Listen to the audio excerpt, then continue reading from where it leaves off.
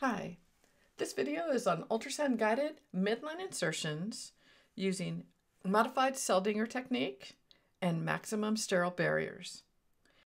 After setting up your sterile field, we're going to prep your patient with chlorhexidine or appropriate disinfectant for your patient.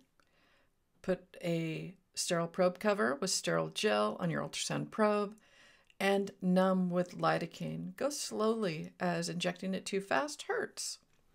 Using real-time ultrasound guidance, follow the needle tip from the surface of the skin all the way into the vessel.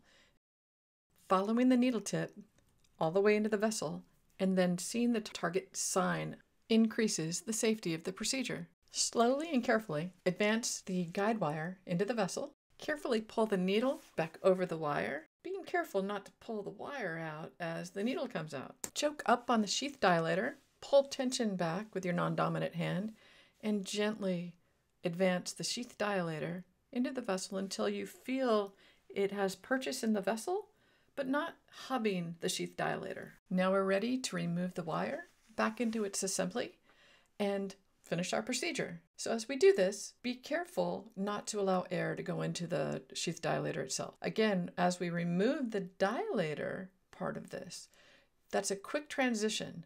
Again, to make sure no air enters our system. To remove the sheath, what we're going to do is pull out and away. Don't pull against the skin itself. Advance the catheter to its final predetermined location. Clean, secure, and dress.